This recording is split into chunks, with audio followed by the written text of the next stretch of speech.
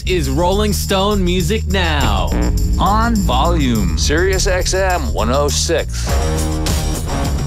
Hey, I'm Brian Hyatt, and this is Rolling Stone Music Now. I'm in the studio with Andy Greene, and we're talking about the Rock and Roll Hall of Fame and this year's class.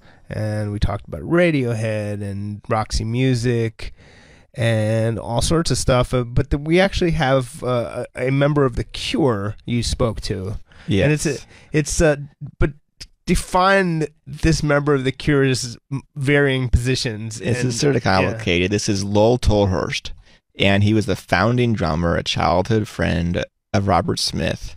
That he was the drummer between 77 or something and 81. Then he was the keyboardist from 81 till 89.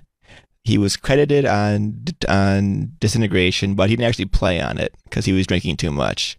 Then they fired him. Then he sued them in the 90s. There's a nasty lawsuit over the name rights, but now they're friends again, and he was a guest keyboardist on their 2011 tour when they played the old album straight through.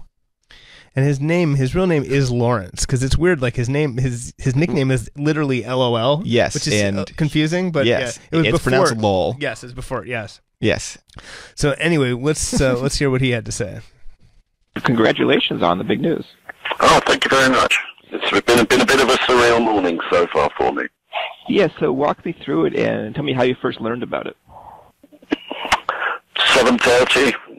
My wife tapped me on the shoulder and told me she's got a big surprise to tell me. I thought maybe she's pregnant.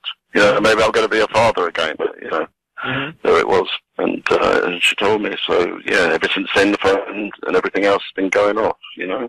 Yeah, so tell me your first reaction. Just how did you feel in that moment? It's going to sound strange. I think. You know, last year I was on the road with my book for the whole year, and I met so many Cure fans and so many people that you know music had affected. It felt like it was like the perfect circle, that it had come to a point where not to feel, you know, like I didn't assume that it was going to happen, but I kind of knew you know, like I had a precognition about it all, that it was going to happen, you know. So it was just like, oh yeah, okay, that's really cool, and I just felt very, very grateful, you know, in that moment. I think. Do you think all you guys are going to play together? I don't know. You know, I'm sure I'll hear from Robert sooner or later about that. And you know, if we do, we do, and if we don't, that'll be fine. I'll be happy to sit there and, you know, watch what's going on. You know? Yeah, I would love a super jam on Boys Don't Cry with everybody, just past the present Cure, all playing together. Yeah, you know what? A lot of people have already. I've been looking at my, you know, social media, of course. A lot of people already suggested that, and they've all suggested that either we do that or we play. We used to do like this really long sort of improvisation at the end of every set, which we sort of named Forever. And they said, you know, you should do Forever with everybody in the band playing all together at once, which would be, you know, quite horrendous probably, but you know, it could be fun. So how often do you speak to Robert Smith these days? Well, that's probably the last time I heard from him was probably about 3 or 4 weeks ago. Yeah. Oh, nice. Yeah. Yeah, so yeah, no, we're in contact from time to time, me and Simon, and I say Michael I talk to quite a lot. And Pearl Thompson, you know, from time to time, and Boris Williams. Yeah, so, you know, I keep in touch. I'm sort of like the glue for the whole Cure family, I think, really. Yeah, it's a pretty wonderful thing, because I'm sure at the height of that lawsuit that you didn't think that would happen again, right? Right. You know, and one thing I've learned, you know, because like, in a matter of weeks I will be 60, which is probably more surreal than finding out, you know, we're in the Hall of Fame. But, you know, I've learned that life is not really linear at all. You know, when you're a young man, you think life is like, okay, I get over this mountain, then let's get ready to climb another one, and let's get ready to climb another one.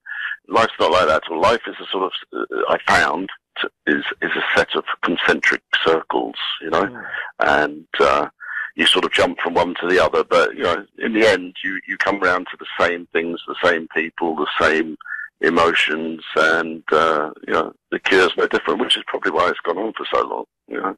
Yeah. So how are the 2011 shows for you on an emotional level? I'm sure being back on that stage and playing those songs again was very intense. Yeah, well, I mean, that was actually part of the impetus for me to write Cured, you know, because it was such an amazing emotional, it was a transcendent journey, really. You know, like the first show down in Sydney at the Opera House was really like an out-of-body experience for me, you know, and it was beautiful. And I mean, you know, I can't really get any more sort of hippie-fied than that, really, which would probably, you know, would shock my punk rock self, you know, but it was, you know, but there again, I always think the punks are, you know, they're really actually just hippies in different clothes, but, Right. you know, no, it was wonderful, and it was really a good point in life to sit and do that kind of stuff and just, you know, reacquaint ourselves with each other. So, you know, hopefully we'll do something like that again in the future. So that was Lowell Tolhurst, right? Yes. It's a name I just don't feel comfortable, honestly, with that name. But it's who was both the drummer and keyboardist of The Cure, and then subsequently sued for the name, and now everything's cool. Yes. The Onion had a great headline: Rock and Roll Hall of Fame rescinds nomination after discovering The Cure was voted in as cruel prank by Popular Kids. Yeah. Which it is. There is something. There's something really cool about The Cure getting in. They were they represent such a particular slice of music and pop culture. I love them. Yeah, and in the 80s, it was always the favorite band of the real loner kid at your high school, you know. And on the other hand, and you know, I love when I talked to Robert Smith, I talked about the almost insane bipolar dichotomy of his music, like the incredible lows and the joyous highs of like Friday I'm in Love, which is not only my favorite Cure song, but one of my favorite songs of all time. Right. Which is from the 90s. It just shows how long they lasted. They've always been good. I saw them live a few years ago, and they played for what seemed like 4.5 hours. They played like every song in their catalog. They tried to beat Springsteen's record recently, but they mistimed it, so they played 4 hours and 3 minutes, but they thought they beat 4.6, and he walked off stage furious when he found out. How was he even aware of Springsteen's record? That's crazy. He was playing Mexico City, and somebody told him, he goes, screw it, I'm going to beat Bruce. and he tried so hard, and he just missed it by accident.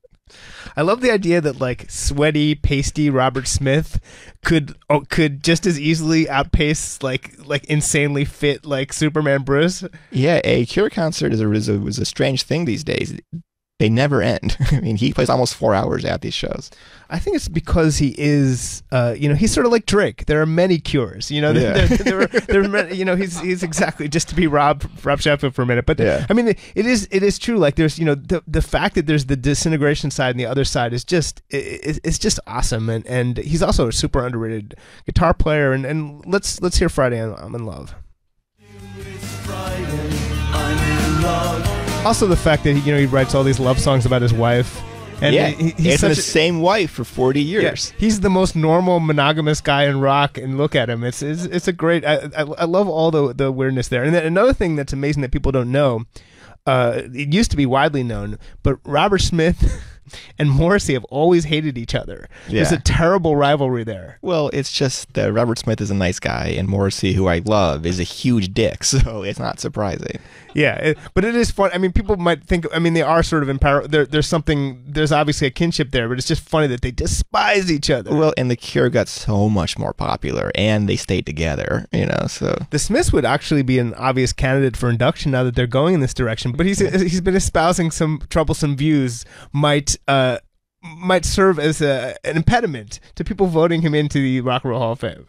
I would definitely think so. He's very unpopular at the moment, though the Smiths are hugely popular, but not amongst Hall of Fame voters, and they haven't existed for so damn long.